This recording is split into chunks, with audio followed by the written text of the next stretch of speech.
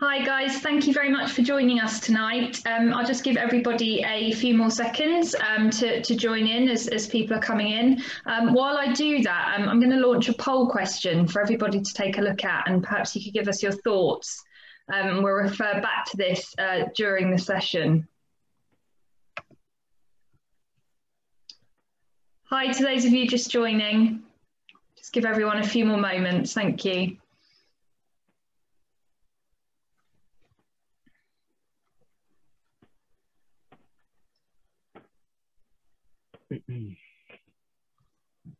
Okay, just give it a few more seconds.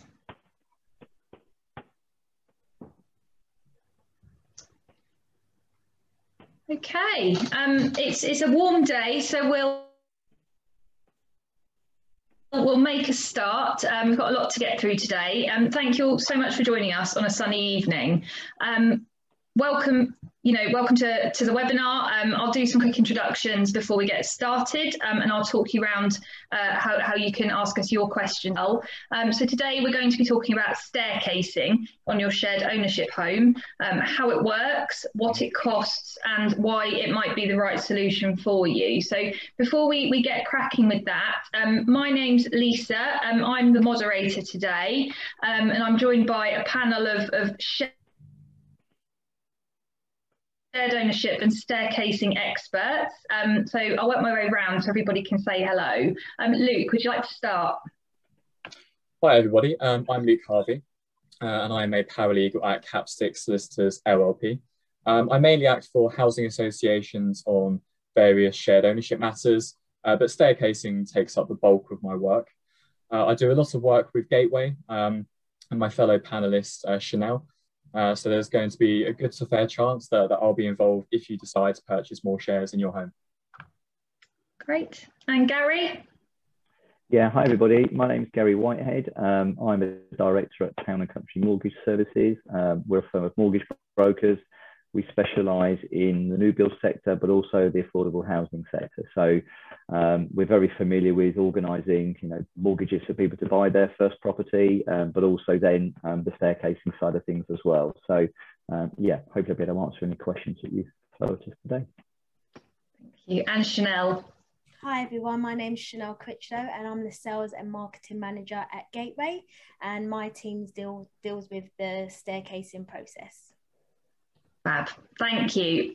So if you have any questions during the session, please do ask them. You can use the Q&A button at the bottom of your screen, and we'll ask the questions as we go, and we've got a little bit of time at the end as well to pick up on these. So please do get your questions coming in.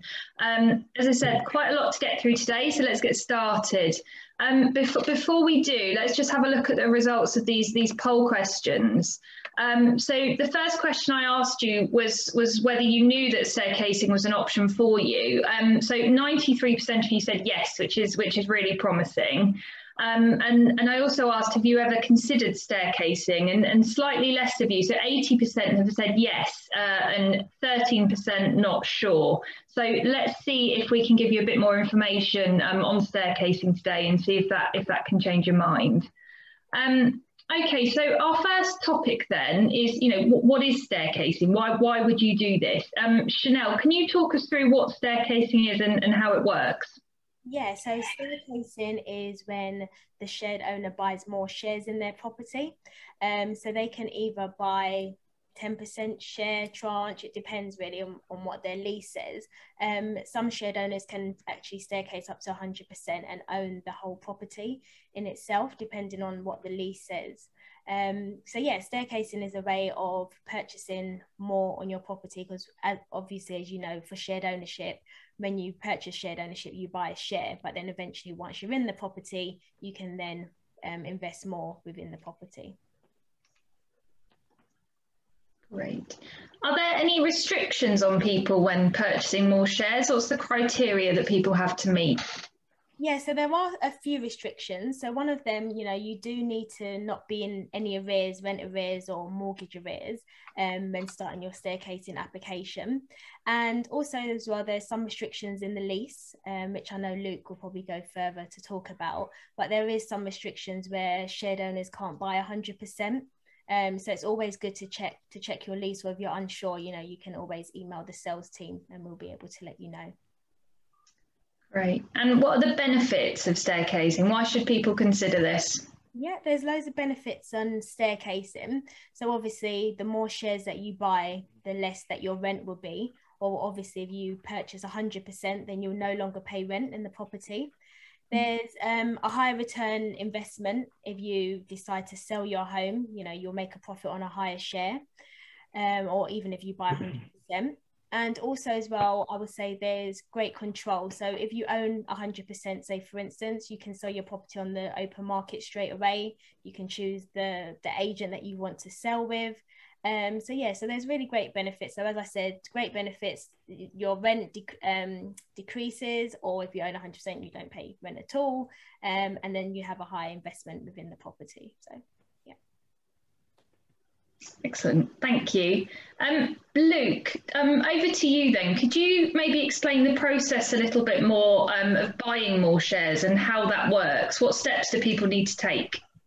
Yeah, of course. I think it's worth beginning by saying that, you know, the good thing about staircasing from a legal point of view is that most of the technicalities that you would deal with are dealt with by what's called the staircasing schedule of your lease. So I definitely encourage anybody watching to have a look through those just to get to grips with their lease. Normally you can find these between schedules 4 and 6, so definitely take a flick through when you get the chance to. The very first step that you'll take when you begin your staircasing is what's called serving notice.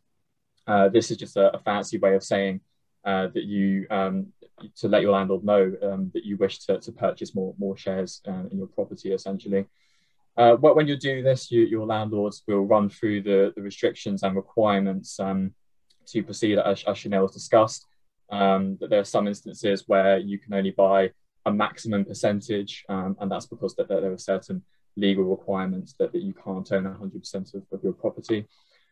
At this point, when you've served notice, you may want to appoint a solicitor to start to deal with the matter on your behalf, to deal with the legal side from your perspective. The next stage would be to acquire an evaluation.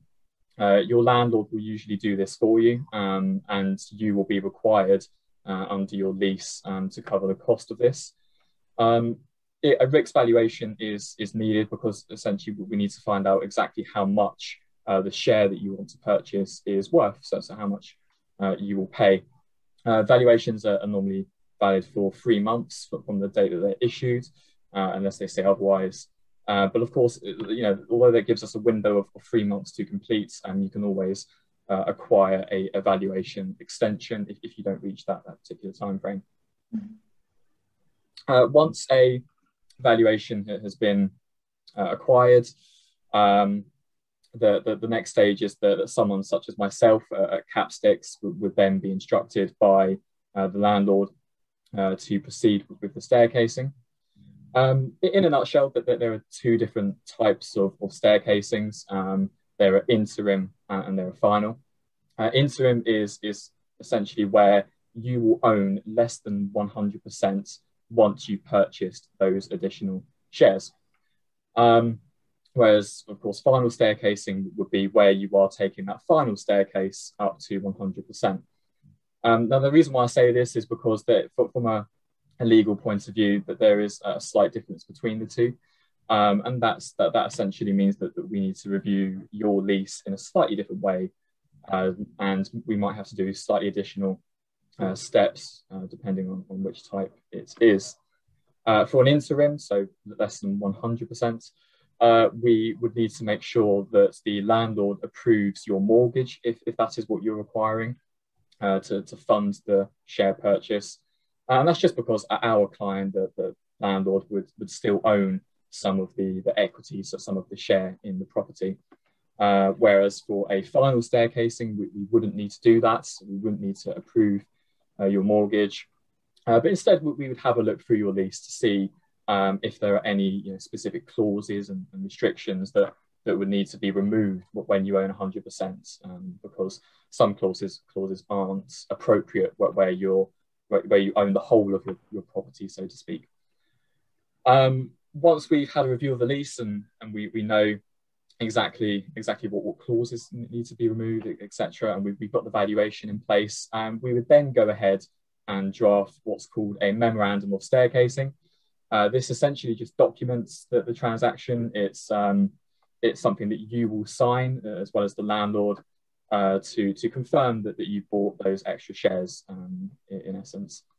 In the background, whilst we're getting you to sign your memorandum and any other documents, such as a transfer, if you're staircasing up to 100%, we would also deal with any legal technicalities on behalf of the landlord.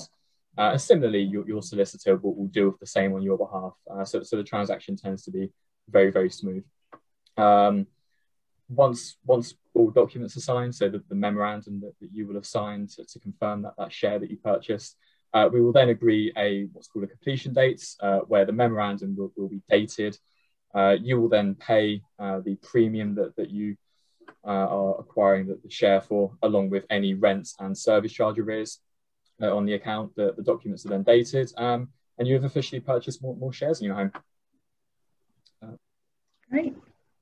I mean, Luke, I think you've probably covered this, and I was going to ask really what your role is in the process, but I guess if you sort of explained that, and really it's to help sort of bring everything along, and you'd be there to help the customer buy those shares sort of and guide them through that process. Is that right?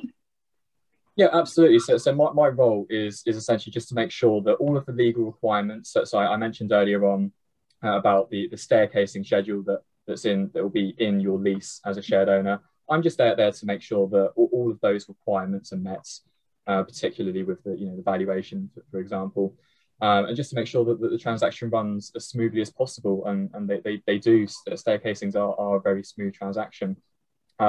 As I said, that there are two different types of staircasing, interim and final, and I'm just there to make sure that we do everything we need to do as required by the lease as we progress.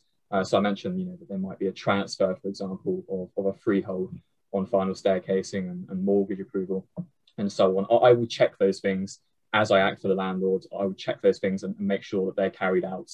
And as I said as well, I will also deal with any other kind of niggling legal restrictions, etc., on behalf of the landlord as I go through. And similarly, the solicitor acting on behalf of the buyer, that the leaseholder will do the same thing. So we're just there to make sure that everything runs smoothly in a nutshell. Great, thank you. So how much does it cost then? This is probably the main question. Gary, you're going to talk to us a little bit about the money side of things. So can we start with the question of what happens to the existing mortgage if people staircase? Yeah, sure. So quite often, coincidentally, we can be the first kind of point of contact with a customer that kind of triggers this conversation. So if you can imagine, we've got many customers that we've organised the mortgage for their first purchase. And what then happens moving forward is we would obviously like to look after that customer for as long as they would like us to. So we're in regular contact with our customers, but the kind of the mortgage that's organised initially is for a set period of time. So everybody will probably appreciate that they'll take a product out with the mortgage lender, and that might be, for example, a fixed rate product, but it has an end date.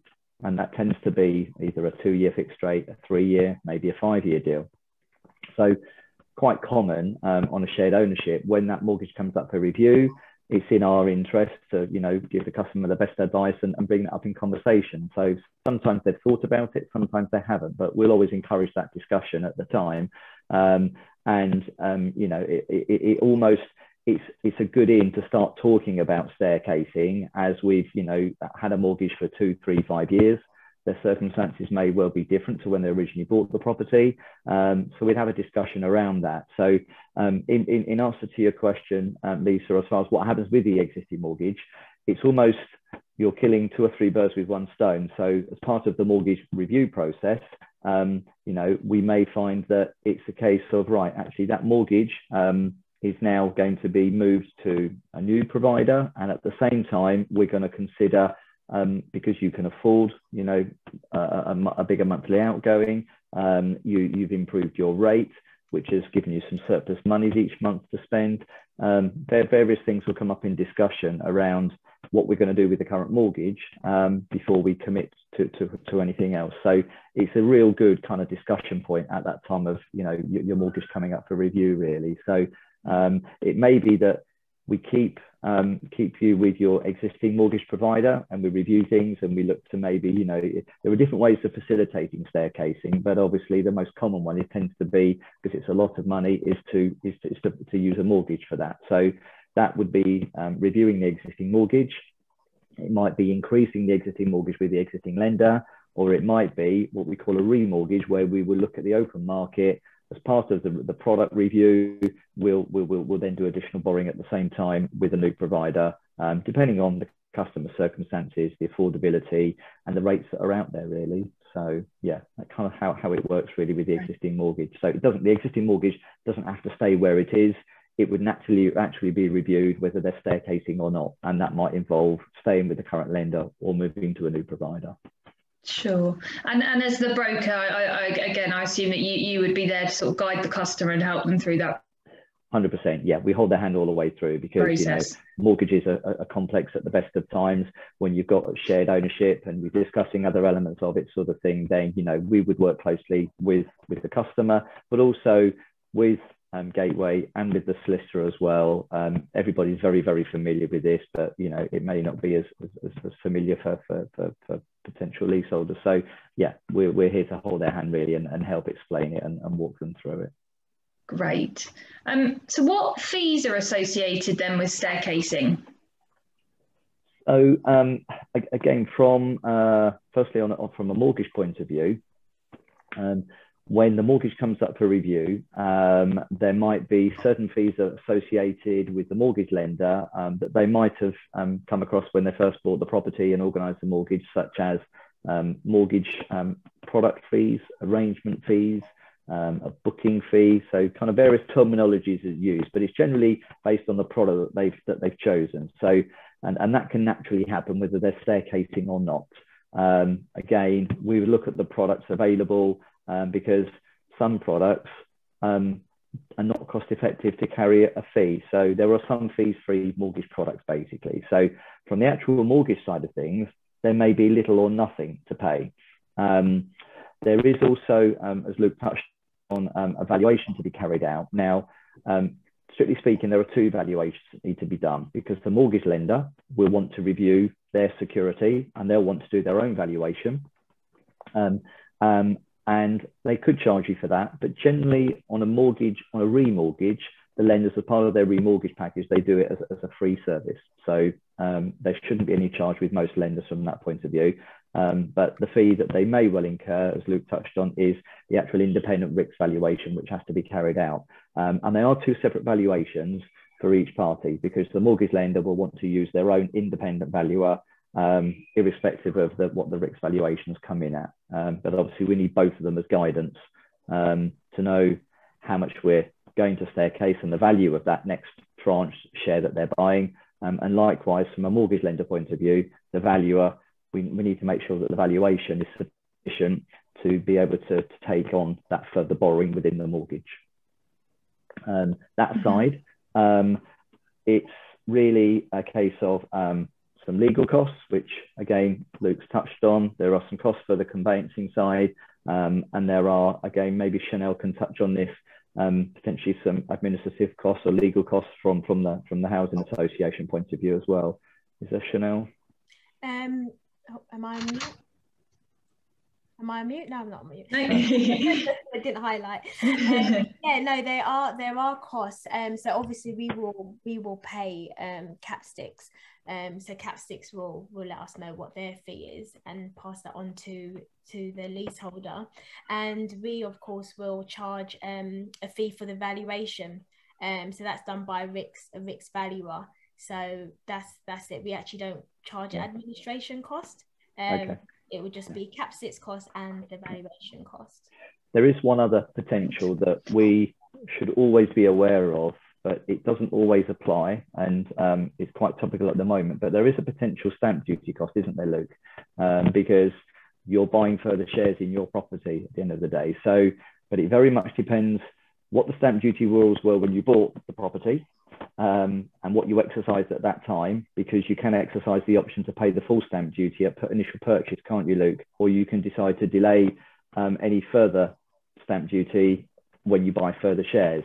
But it very much, again, it's a bit of a moving target, because as we know, the government decide to offer certain incentives from time to time, like the stamp duty holiday that's just been on, or they might turn around, you know, they could increase and decrease, you know, different stamp duty taxes, land taxes. So it's just something to always be aware of and be on your guard that, you know, it could be an expense, it could be quite a costly expense, or it could be zero. Sure.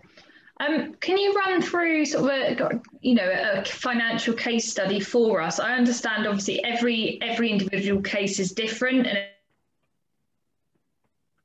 everybody's circumstances are different, but maybe sort of a snapshot of what it could cost somebody to do this. Yeah, so as I say, from a lender point of view, just breaking it down for everybody, it could be zero from a lender point of view. It could be, on average, most mortgage products come with what we would call a 999 product fee. So we would work that out. So potentially up to £1,000 from the lender. And then we've got the independent RICS valuation, which in the region of £300. And then we've got the legal costs associated, which again, Luke, you might be able to just chip in and help me out here, because I don't want to speak out of turn and over quote or under quote from a legal perspective. What's kind of typical? Oh, it would be difficult. Of course, us at Capsticks, we act for the landlords, and the landlords, Gateway, as Shinel said, would cover our fees. We would charge normally something in the region of £400. For staircasing, it would depend on the individual solicitor acting for the leaseholder. I mean, I would generally say for a with a remortgage involving staircasing and using your own independent solicitor, you probably need to set aside maybe another £1,000, £1,200, something like that, all in all. And then obviously stamp duty is a hard one to answer, because it very much depends on the figures and what the current situation is as far as stamp duty, land tax costs. But that aside, so overall, you could say if you've got something in the region of maybe £2,500 to £3,000, that should be ample to facilitate the whole staircasing process, which is a lot of money. But what you're then getting, obviously, in the benefit of a larger share ownership, then it could be very valuable. And of course, no moving costs if you're staircasing. Exactly. Yeah. Great, thank you. That's great. Really good summary of how staircasing works, and thank you very much. We've had a few questions come in, so I'll tackle some of these. Anyone listening, do feel free to send in questions. We've still got time to take those. So I'll work through some of these. Shinel, this one might be one for you. What's the first step? What if somebody wants to do this? What's the first thing they need to do?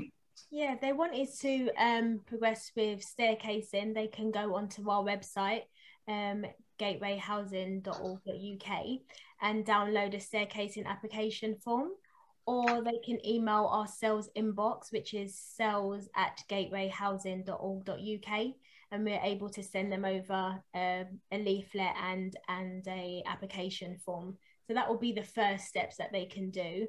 And then once that's done, if they complete their form, we can instruct a valuer to come and value their property. So the valuer will actually contact them to see, when they're available for them to attend their property and value their property. Great.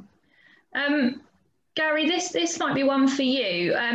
Can I sell my shared ownership home if I staircase to 100%?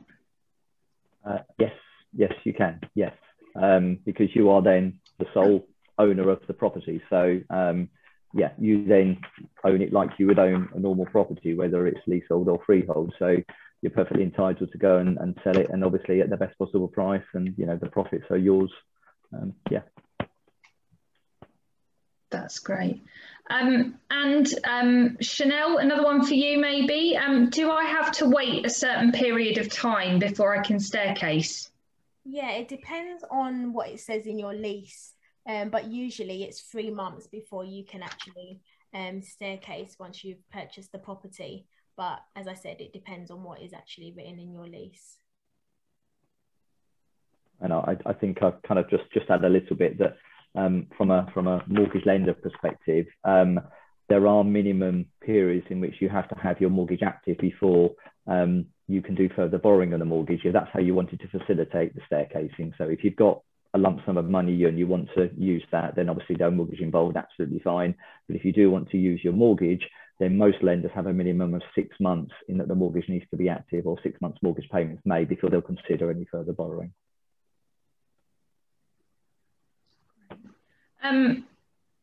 Maybe one, Shinel, Luke, you might want to take this. How many times can I staircase?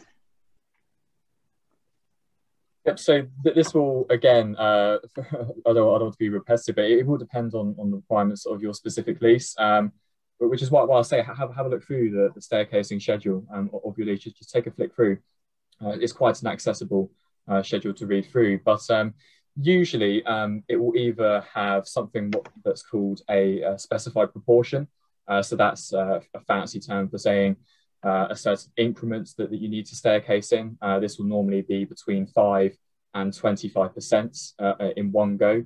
But it also may say, for example, that you can only staircase up to 3 times before you hit 100%. So that's definitely something worth bearing in mind before you proceed. Okay, so somebody here has asked a more specific question. If they already own 50%, can they then staircase to the second 50% all in one go? But as you're saying, it's dependent on their own lease and their own situation. It does, yeah, but I've yet to encounter a lease that says you can't staircase from 50 to 100% in one go. But again, I think it was something that was touched on with regards to the mortgage.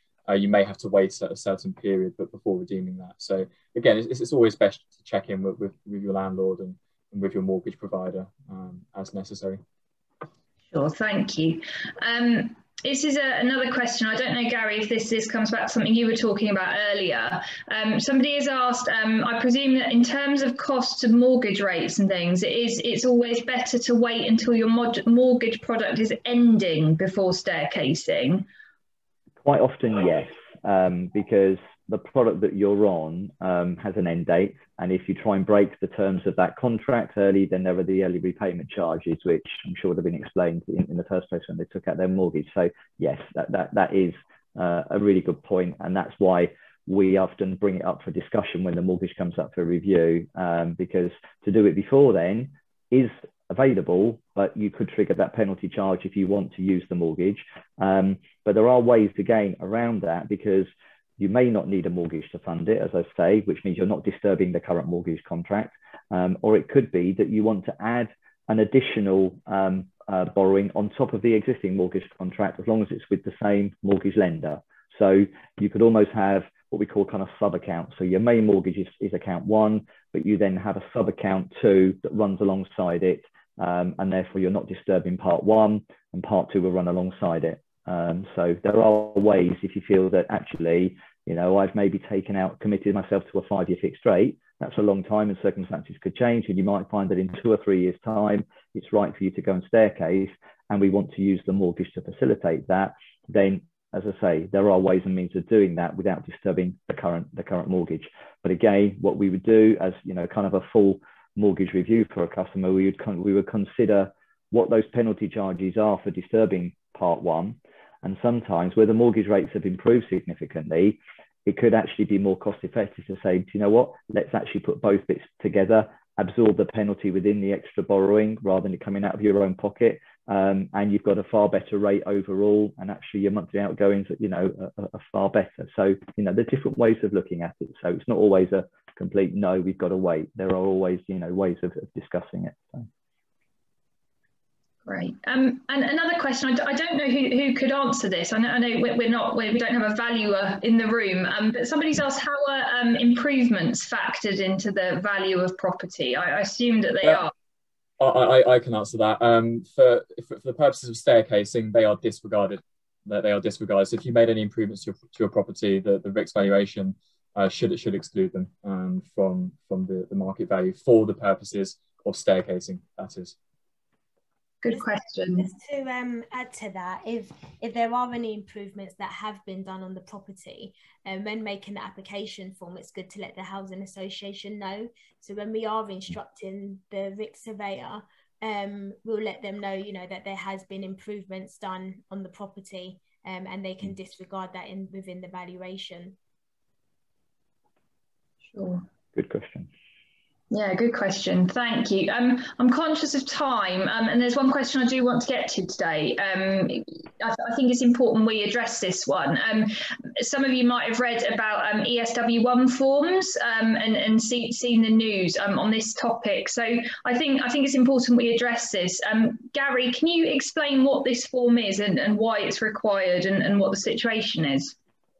Yeah, basically, it's a form that's been spoke about over the last 12, 18 months for all flats, basically. And it was initially supposed to be introduced for higher rise, but as I think everybody's found out, it's pretty much been applied to all flats across the board. It's very much a hot topic, and it's been interpreted very differently by, you know, leaseholders, homeowners, housing associations, but also, more importantly, the mortgage lenders and valuers. But basically, it's a tool to try and simplify things. Questionable whether it's simplified things, but basically, the lenders are very much work alongside the independent valuers, and the valuers have often looked at a property, at a building, and thought, okay, is this safe, etc., with what's gone on. So they'll almost use a matrix, basically, and to try and simplify things. What they've ended up doing of late is looking at it as to whether it's 4 or fewer stories, 5 to 6, or 7 or more, basically. So it is a form that's supposed to simplify things, but we've just had kind of topically hot off the press another government announcement in the last 24 hours, which is very, very positive news, that they are basically doing away with the EWS1 for anything that's no longer deemed high rise. So 18 metres, below 18 metres, they're no longer going to require it, is what they're saying. So they will still ask the valuer to assess things and give their professional opinion on the risk, and if they feel that there's any works that need to be looked at. But it's a real plus, you know, a real step forward in the right direction, as far as, you know, I'm sure a lot of people have been quite anxious on here, trying to think, okay, can I sell? Can I review my mortgage and what have you? So it's still got to filter through to the mortgage lenders, but a few of the big mortgage lenders have been quoted in the article. And those lenders will obviously start to filter through, and they will start to interpret that accordingly. And yeah, I think it should release a lot of people to enable them to go off and do what they may have not been able to do over the last year or two. So.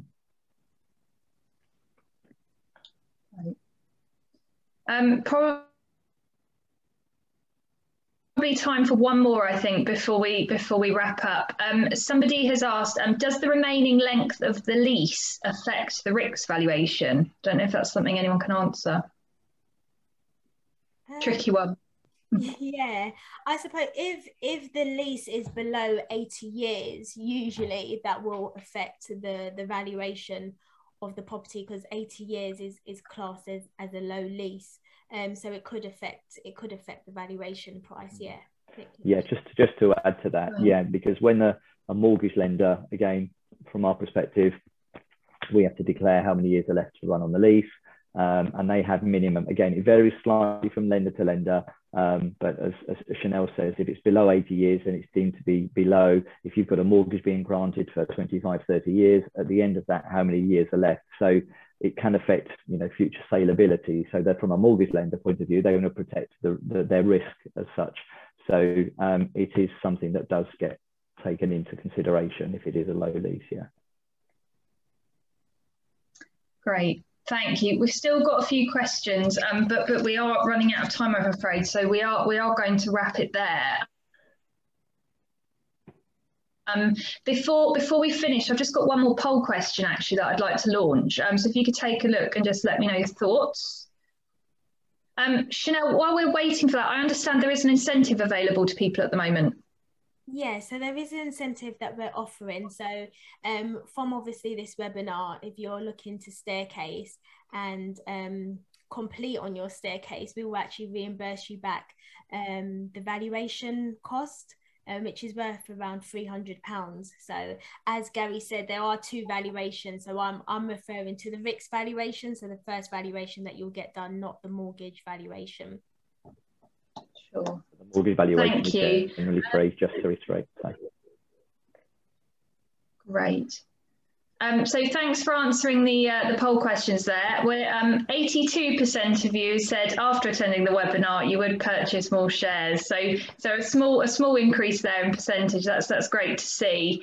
Thank you so much for joining us today, and thank you to our speakers for being here and sharing your knowledge. You will receive a follow-up link via Zoom after this webinar. So for those of you who we haven't been able to get through your questions today, there'll be all the details in there as to how to get in touch, and actually we can follow up with you afterwards and answer your questions, and the team from Gateway will be able to have a chat with you. So do get in touch with us using those details, and we'll follow up. Shinel, if you could just remind us again of the website, please, where people can go to find the application form. Yep, so they can go to gatewayhousing.org.uk and they can download the staircase and application form there. But if they can't download it on the website for any reason, they can email the sales inbox, which is sales@gatewayhousing.org.uk. Fantastic. Thank you all very much again for joining us. Thank you to our speakers, and we hope to see you again soon. Take care. Good evening.